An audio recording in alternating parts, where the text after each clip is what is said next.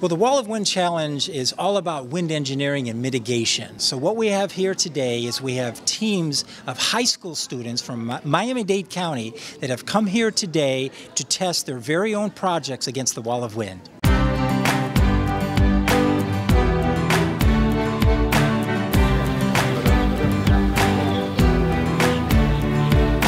What's interesting, we decided to take a project that would simulate a one-story building with a flat roof, because there's problems with flat rooftops. When a hurricane wind blows across it, you have uplift. So we thought, let's have the high school students try and come up with a way to bring down that uplift.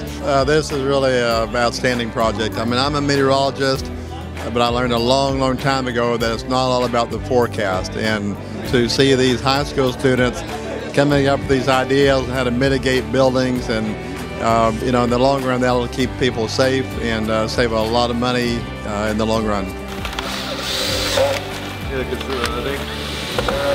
Watching it go through the test was pretty nerve-wracking, not gonna lie.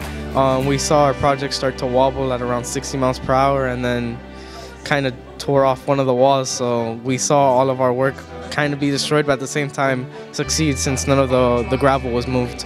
I think it really brings about ingenuity. It taps the young minds on different ways of looking at decade-old problems and situations that new ideas might be worth pursuing.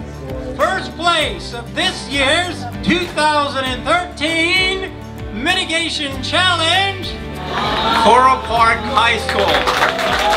Watching the wind speed increase, I started to notice little parts move, and I started getting nervous. But after everything went through, everything held together, and there was no gravel moved, or everything worked the way it was supposed to work. It was really something. And next year I will be attending FIU. I will be starting as a mechanical engineer.